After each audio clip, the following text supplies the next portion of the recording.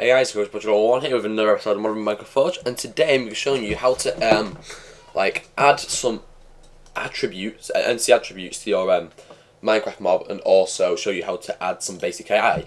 Okay, so what we're gonna do in this example tutorial, we're actually not gonna have a hostile mob because that's what NC mob is. NC mob is a hostile mob. We're actually gonna have this as a peaceful mob, so NC animal will have it as. Okay.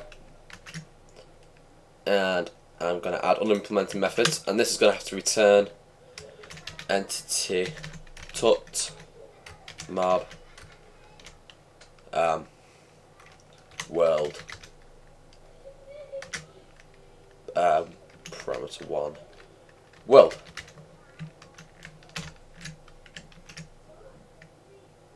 Oh, sorry, change the world object I meant to do. And we need to return a new. Sorry, my bad. Okay. Don't know why I had it as why I started trying to type world and all that, because that's what we do for parameters of a thing. Well, create parameters, sorry. Okay. So, first things first, let's actually start adding some attributes. And what attributes are? That's basically like the entity's speed, the entity's like health, so on and so forth. Okay. I can show you how to like find different ones and how to add them for you now. So we're going to type protected void apply entity attributes. I think that's how it's spelled. Yeah. Okay. So we need to super this to start off with, because this will basically say any ones we don't actually apply, any ones we don't actually edit, then we want you to just use the default ones. Okay, and I don't need the brackets there. Okay. So let's actually start getting on to actually editing the attributes that are already there. So I'm going to do this dot get attribute get NC attribute, sorry. Okay, and it's going to take one parameter. Okay, so the parameter it's going to take is shared monster attributes. Okay, so basically that's a class inside of Minecraft Forge, inside of this Minecraft source in that Minecraft entity, and you've got loads of things. You've got like max health, you've got follow range, you've got movement speed, you've got attack damage, so that'd be things like hostile mobs, but we're using a normal peaceful mob for now. And we've got logger, I'm not sure what that is, but these are the only attributes: max health, follow range, knockback resistance, movement speed, and attack damage.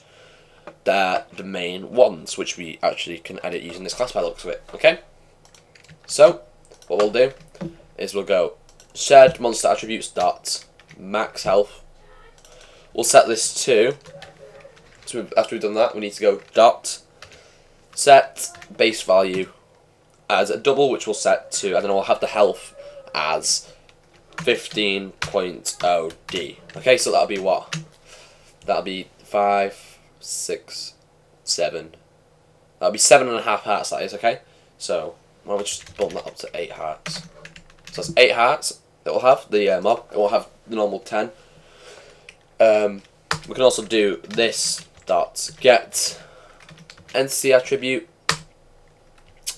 shared monster attributes dot. We could also do the movement speed, which we'll have to do, and then we'll do dot set base value. I don't know, 0.3D we'll have it at. Okay, like so. Okay, so I guess the other two are really not. We don't really need to do the other two, so we can have a look at what was the other ones now. Tribute shared monster attributes. And do we really need to do the other ones?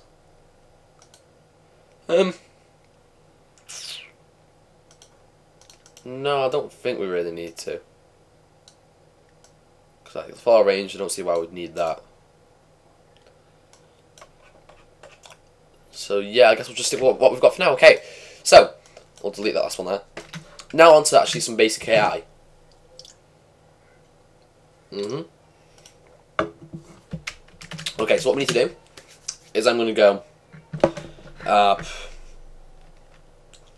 public is AI enabled, like so. Public boolean, sorry. So that's so it returns a true or false statement. Is AI enabled? And obviously we're going to want to return true. And the way we actually write our custom AI, we need to do it up here. This dot tasks. We'll do just normal tasks for now. Okay. Dot add task. We need to give it the priority, which will be so we'll do it as in like IDs because this is the way it works. So I'm not as far as I'm aware, you can't have shared priorities, but yeah. So we'll set this to 0, and we'll do new, and then we can actually add an AI here. Okay. So the way we can actually find like AIs that are already built into Minecraft, we can go to build our build folder, our temp folder, our recomp source. We can go to entity, entity, and then go into AI, and you've got all of these things here. Okay. So we could have, I don't know, could have it flee the sun, so new entity AI flee. In fact, no, we won't have that because it's not going to be, it's a peaceful mob. So we could have I'm trying to think of a good one. We could have, we're going to have it to wander, that's one of them. So we're going to have to go entity AI wander, okay, and obviously we're going to need to import that, and then we'll get some errors, okay, because it's going to want us to add 2 parameters, which is the actual entity creature and parameter which is equal to the speed, okay. So all we'll do is we will set the first parameter to this, comma, and then the next parameter to 0.3d, because that's what our normal speed is, okay. The reason I haven't stored this in the variables because I had found some issues before with it and it wasn't working the way it was supposed to. Okay. We could also add another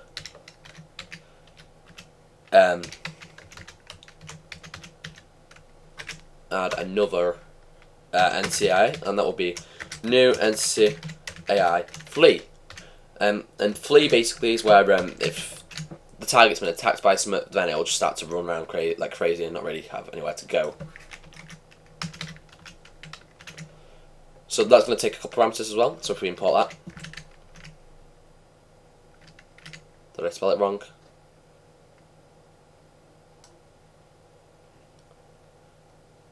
Oh, panic it is, sorry. NCI panic. Okay, so that'll take 2 parameters, which will be the speed again, and also the entity creature, so it's just going to be this, comment, and then we'll set the speed to a bit higher, so we'll set it to, I don't know, 0.7d. Okay. So, another one we can do is, let's look for another one, shall we? We'll do look idle, okay. So, we'll do this dot tasks dot add task 2 that is, sorry, event new entity AI what was it now? Oh, we just had it then. I don't tip my tongue. Oh yeah, look idle, because it's going to want to look idle. Okay, so import that. Look at its parameters. It's going to take one of it. It's just going to be this. Oh, it's only one parameter, and that's just this. So, okay. Still recording? Yeah. Okay. Another one we could do is tempt. Okay, yeah. So that's a good one. So I've got my notes on the side of me because I wrote a class before. I'm just having a look which ones I really want to cover. Okay. So another one is we're going to do this dot tasks dot add task 3, comma, new entity AI swimming, like so. And you'll see that this only requires one parameter, which is the actual entity living, so that'll be just this again. And we'll do one more. I'm just going to copy and paste this because it's just a pain to rewrite every time again. And the last one we'll do is entity AI tempt. Okay. So I'm going to get rid of this. Import it. Okay. And if you actually control click on this, you'll see it takes multiple, quite a few parameters. So the first one's creature. Okay. I'm going to go to this. The next one is a double. Okay. So I actually traced this back, and basically what it was, this was the speed of the actual mob. Okay. So yeah. So this is the speed of the mob, the rate of which the mob follows you when you've got this item in your hand that we're about to have. So I set this to our speed, which is 0.3D. Okay.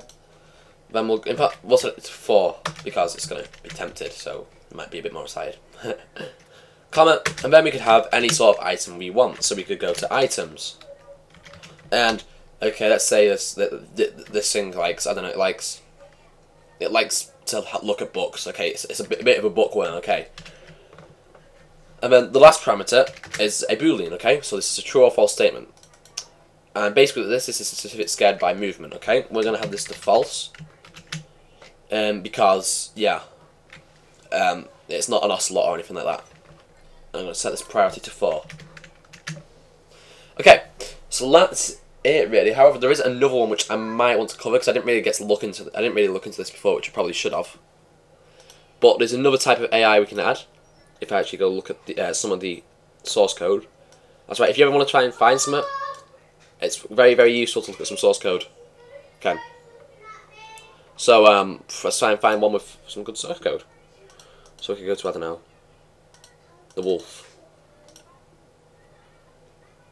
Okay, yeah, we don't really need to do this target task thing. As far as I'm aware, because there's none of these in here which we might want to do as a target task.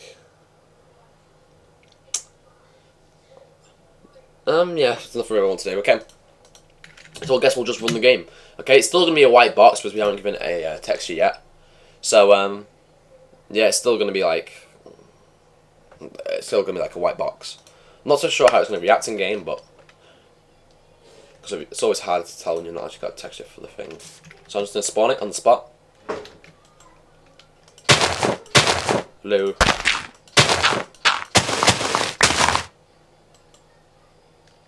Kind of like just falling to the ground. Okay, we've got a fix for this. What we can do is we can actually go into here and we can do this dot set size. I'll set it to 1.0 f and then 1.0 s, just kind of like a box. Okay, so we'll rerun that and see how that goes.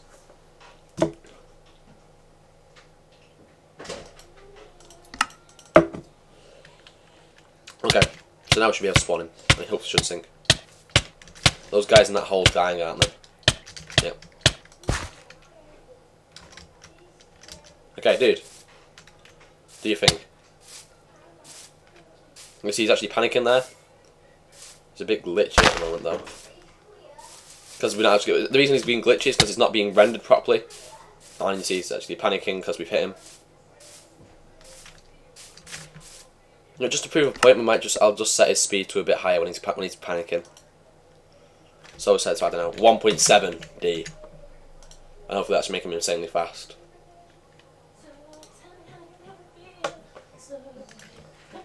Another thing we need to change, we probably change this to 1 because it's still at 0 and it's not. We can't have mixed priorities like I said before. Okay, that's my bad again. So it should be insanely fast every time it panics now. Okay, run. There we are. It's going a bit crazy. Obviously we need to render him, else he doesn't look right. Yeah, you can't run up a 2-block wall, mate.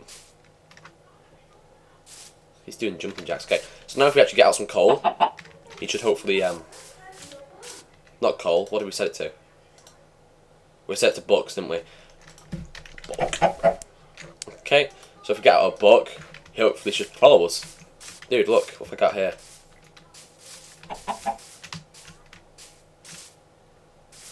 Why are you trying to go that way? Follow. What's this? Okay, apparently that didn't work. Indeed, it worked before when I was trying it, but obviously not now. I'll be right back and see if I can fix it. Okay, it's kind of work. It didn't really work the way I wanted it to, but yeah, I changed the item to coal like I did before, but it shouldn't make a difference. But basically, if you spawn him and I get out of the coal, he should like jolt this way for a moment. And there we are. See, he's following us. Okay, so I set his speed to a bit more, but he seems to glitch out a bit. I don't know why. It's probably because we've not rendered him properly. So we shall render him in the next episode. Okay. So thanks for watching, guys. This has been the Ghost Project 101, and I guess I'll see you guys later. Bye.